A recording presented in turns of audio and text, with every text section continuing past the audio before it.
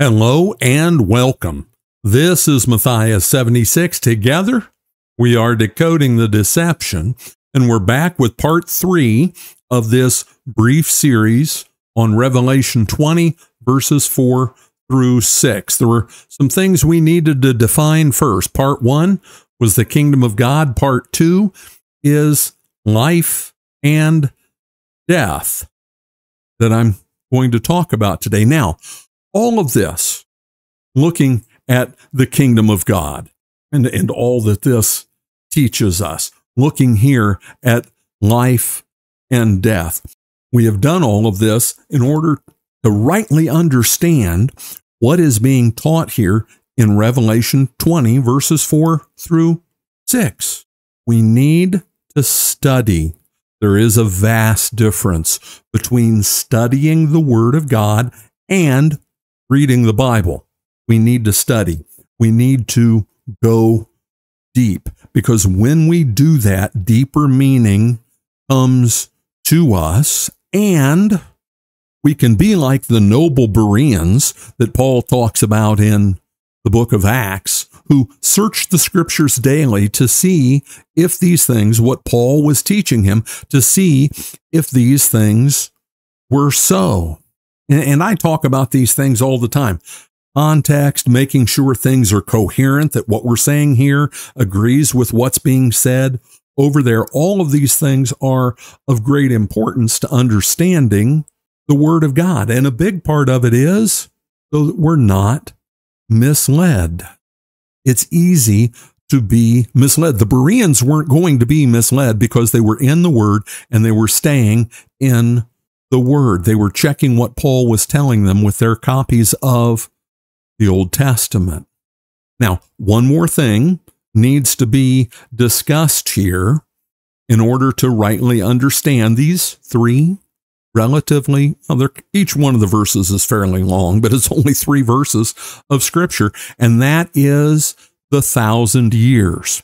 Now, if you want a good grasp on the 1,000 years and what it's about, you can go watch this video entitled Questions About the Millennium.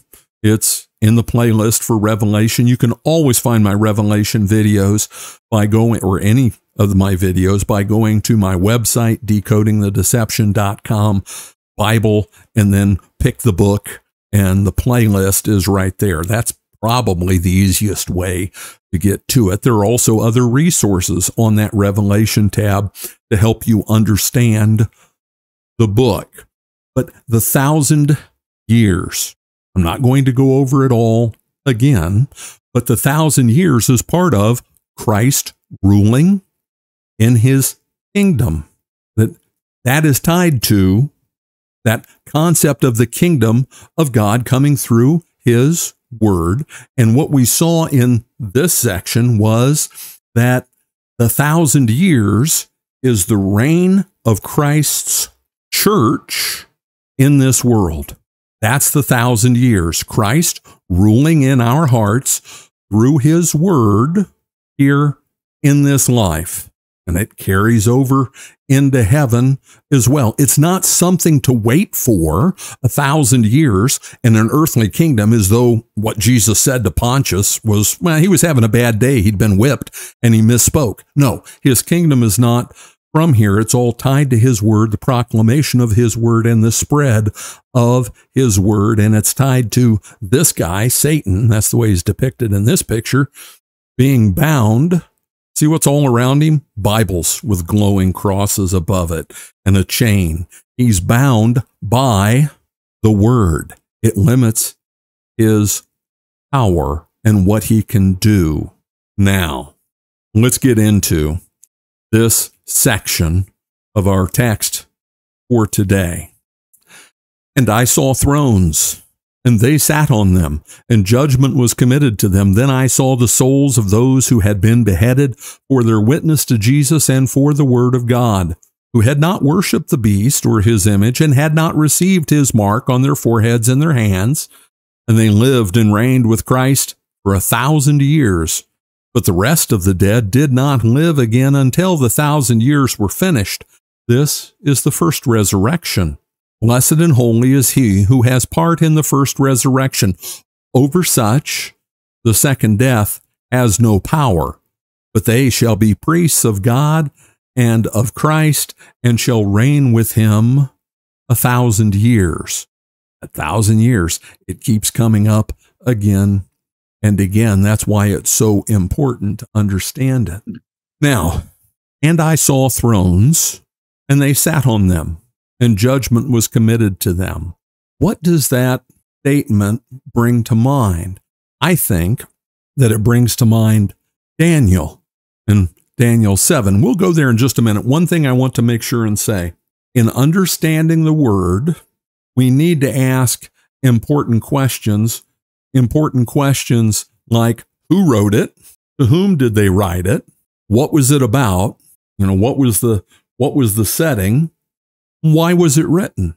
We forget this about the book of Revelation because we get into all these fantastic visions and we're going, wow, this is amazing stuff. And we get down into the weeds and into the details.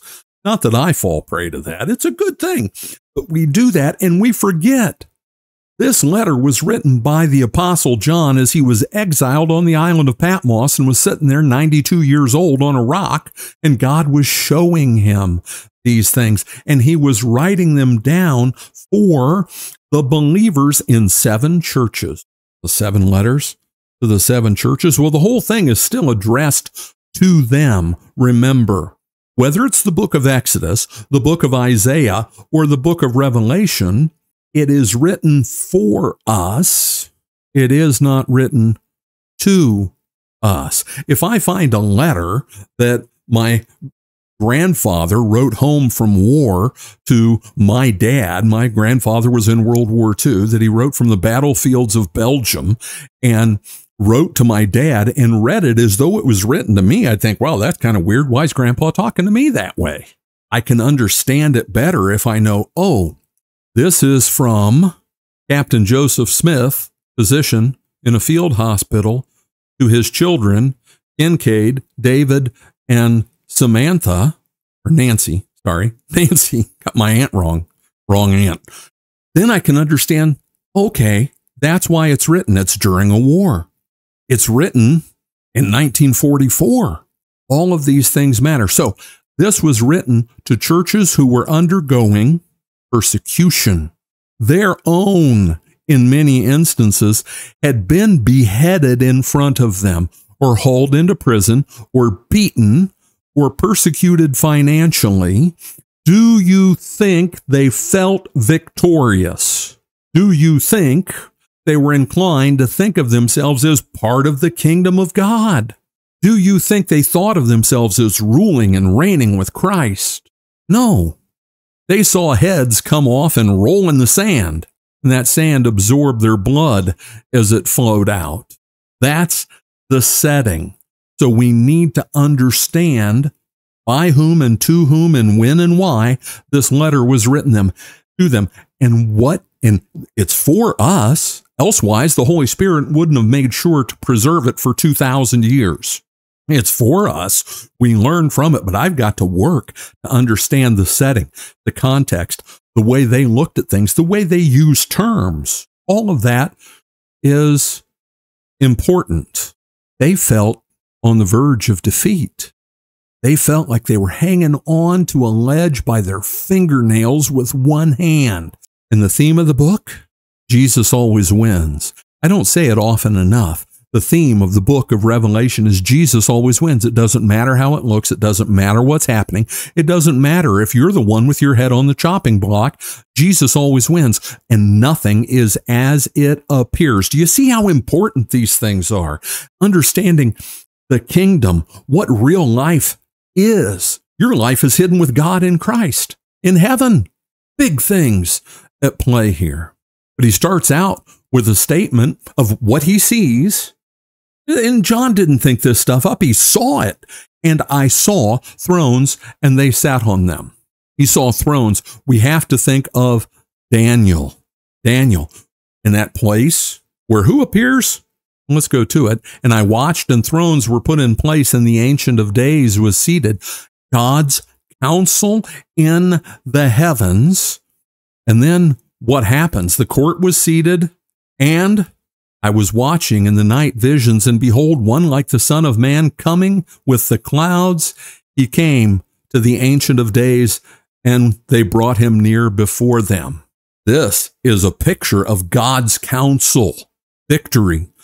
Jesus as the cloud rider, the Son of Man, his favorite title for himself. All of these things are brought to mind. Why? Because these people knew their Old Testament, and they knew the book of Daniel, and they knew what this meant. We need to know it.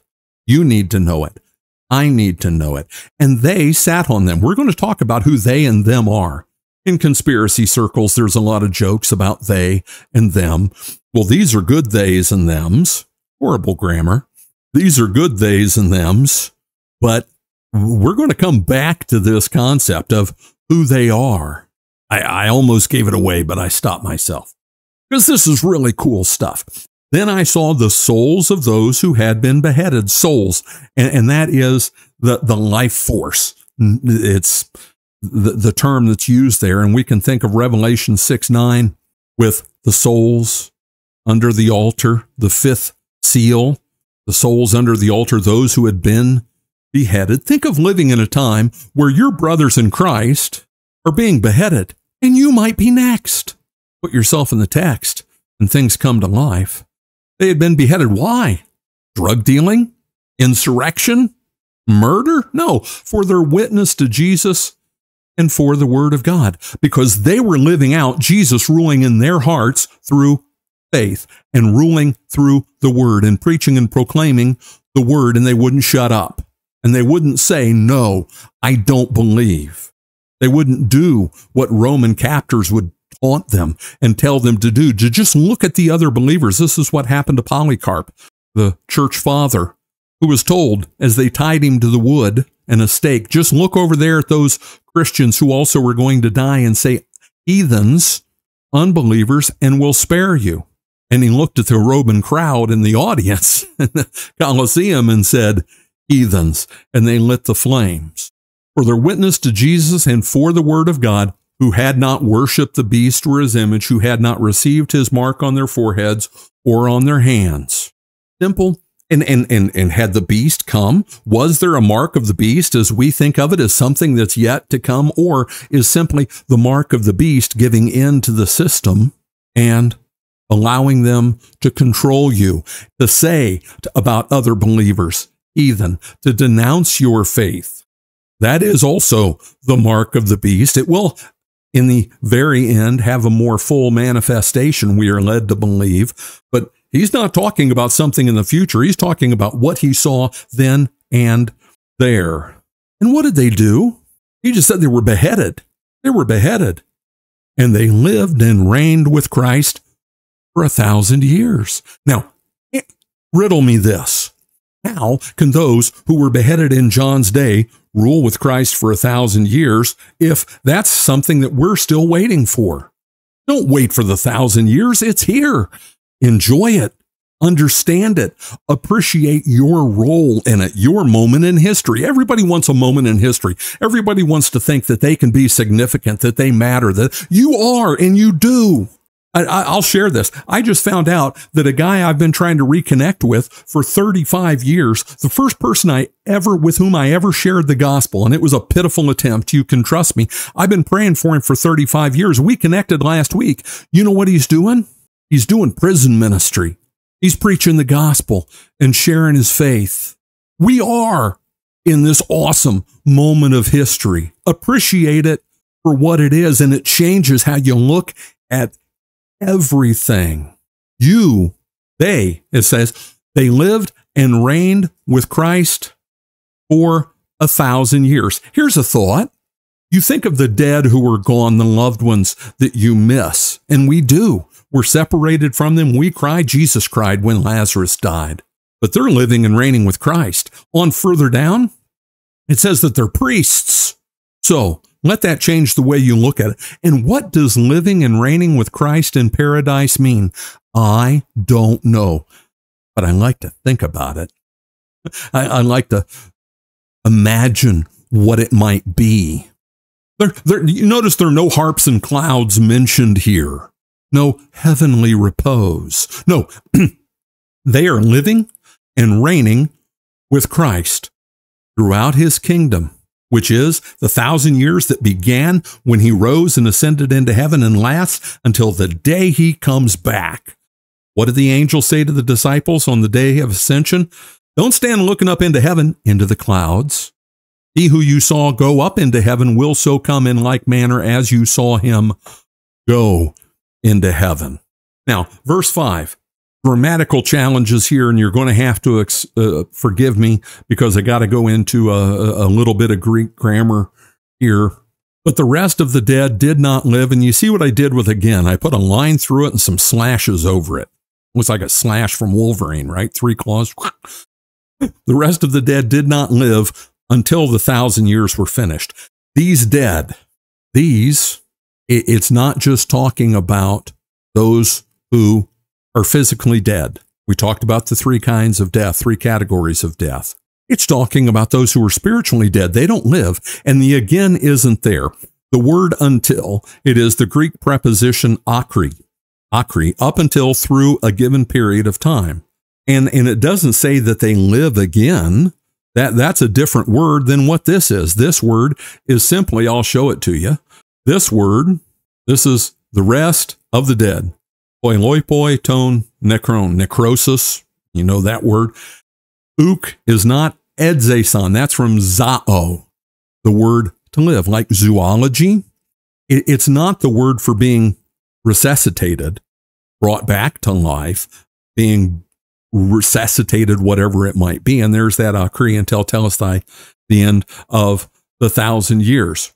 It's not that they're going to be raised then. This is saying that the dead stay dead. The dead stay dead. They never have spiritual life. And that goes all the way through the 1,000 years. Now, this until part, up until and through this period of time, it doesn't mean that they're going to live after that period of time. That's not grammatically what this states. It simply means all this period of time, they never live. It says nothing about what happens after. It says that they're judged and thrown into a lake of fire is what comes after that, the second death that is mentioned down here, damnation. It's like saying, I didn't get paid for 10 years up until the time I was 60. I didn't get paid. That statement grammatically does not mean that I got paid when I turned 60. It doesn't say that. It just says that period of time didn't get paid up until then. Through that period of time, I didn't get paid. If there's more to be said about it afterwards, it would say it. But the rest of the dead, they stay dead, is what it's saying. This is the first resurrection. Are you ready to have your minds blown? Because here we go. This is the first resurrection. Blessed and holy is he who has part in the first resurrection. Over such, the second death has no power. Now, here's the thing, and this is, I think, the most awesome part of this. We're going back into the 3 kinds of life and 3 kinds of death here. This is saying that all this stuff about living and reigning with Christ that applies to the people in Philadelphia and Thyatira, all those Sardis, all those cities, it applies to us as well. Because what is the first resurrection? Well, spiritual life. What did Jesus say? Most assuredly, I say to you, he who hears my word and believes in him who sent me has everlasting life and shall not come into judgment, but is passed from death to life. This is talking about this amazing thing that we come to life, and also you died and your life is hidden in Christ with God. Who you really are, what you're really about, isn't defined by what you see. There's something going on that you cannot see. And for that, we need to go look at a video I did that when I did it, some of you might have thought I was out of my gourd. The Lamb and the 144,000. And the title of this video was, it's over here, appearing beneath me, there, but not yet. because here in this comforting section, I'm not going to go through the whole thing about the 144,000. It speaks of it as being believers who were on earth at this time, that they're part of the celebrating, as is shown with this picture over here, the celebrating in heaven. And I'll give you the specific on that. These are the ones who were not defiled with women. Let me find the right one. The ones who follow the Lamb wherever he goes. It's talking about living your faith. Wherever the Lamb leads, that's where we're going to go. And it includes them in the group that is in heaven. Are you in heaven? Well, that's an interesting question. Are you in heaven? Your life is hidden with whom? Let's go back to that. Or you died. You died. To this world, you died, and your life is hidden with Christ in God. When Christ, who is our life, appears, then you also will appear with him in glory. There's some next level stuff going on here. Ephesians 2:6. In that wonderful section, go read Ephesians 2:1-10. I don't have time. Go read that section. In the midst of telling us we were spiritually dead, now we're brought to life by grace through faith, Paul says this, and raised us up together, and did what? And made us sit together in the heavenly places in Christ Jesus, in the heavenly realms, in the heavenly matters. Now, we want to take that and water it down. That's for the most part in translation, what we do in applying it. We take it and say, yeah, we're in a better spiritual situation. It's not what it says. And it's not what Colossians 3, which interestingly is the sister epistle to Ephesians. He wrote them at the same time, and it covers most of the same material. Our life is hidden with Christ in God. We're seated with him in the heavenly places. And then, in case we missed it, he tells us in Colossians 3:20, Paul says it this way, for our citizenship is in heaven, from which we also eagerly wait for the Savior, our Lord Jesus Christ. So, what I am saying is that this first resurrection, us coming to faith, being brought to faith through the gospel, puts us in an amazing status where, yes, we're here, and I cannot see myself as being there with the heavenly legions singing Christ's praise, but that is the reality. What a change that makes to how I look at my mundane, humdrum, trying to make a living existence. I'm way more than that. You are way more than that. This is awesome. And that's why he says, blessed and holy is he who has part in the first resurrection. Over such, the second death has no power. There is this spiritual transcendence to our reality. And I'll share this with you. This is all new to me. I've been working on it, thinking about it since I did this video back on Revelation 14. That's been a while. But I think that the scriptural teaching, what it sets forth, makes this inescapable. We are now, though we cannot see it or comprehend it, just like I can't see or comprehend eternity, we are part of it, and we are there in a way, in a real way, but a way that I cannot comprehend or fathom. Elsewise, why would the Apostle Paul tell us this?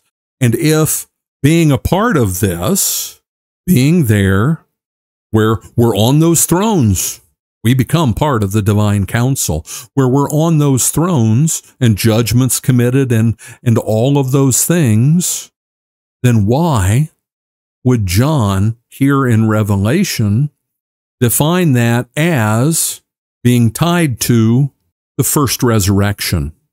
The first resurrection, that spiritual resurrection. This is amazing, amazing stuff. Over such the second death has no power, but they shall be priests. That is added to living and reigning. Priests. What do priests do? Priests have direct access to God. I read one theologian, a commentator, who talked about the people in heaven praying on our behalf. They're priests. What do priests do? They lift up prayers on behalf of the people. Maybe that's part of what they do, but that is combined with living and reigning. Over what do they reign? Well, maybe that's a spiritual warfare thing. I don't know. Maybe they are participating in spiritual warfare now. I don't know, but it says they live and reign, and I don't think that's just sitting around waiting for it all to end. They will be priests of God and of Christ and shall reign with him 1,000 years. If the 1,000 years is the era of church history where it's Christ ruling in our hearts through his word, if that's the kingdom of God, then why wouldn't it be that we're not a part of this? It wouldn't make any sense. Well, there's a whole lot here. And it's only 4 verses. It's only 4 verses. That's why I say study, dig in, go deep. I'll recommend this. Go back and watch that video. Watch some of the other videos I've done on Revelation. You know what? You know what I did this week? Twice. I listened to that video. I listened to a couple other videos as well of my own videos. We need to be in the Word. We need to study so that in this spiritual warfare, when we put on the full armor of God, I need to understand. If I'm putting on armor, you can hand me a bunch of weaponry. If I don't understand it, what good is it going to do? Might make me look cool. Might make me look like I'm ready to be in an Arnold Schwarzenegger movie or something like that. But if I don't know how to use it, it's not going to do any good. As we put on the full armor of God, so that having done all, we will, in that evil day, we will be able to stand. I need to know how the armor works. And we know how the armor works by study, getting deep into it. A soldier doesn't learn how to shoot his M4 carbine and then put it away and never practice again. A pilot doesn't learn how to fly and quit flying because, well, I already know how to do that. No, we need refresher. We need to go deeper. And here's the thing about the Word of God. It's the only book that you can study all your life, even if you were able to do it all day, and never master it. It is different. It is profound. It is special. And I'm glad that you're here studying along with me. I hope that this is a blessing to you. I hope it makes you think. I hope that it takes you deeper into the Word. This is Matthias 76. Together, we are decoding the deception. God bless and have a great day.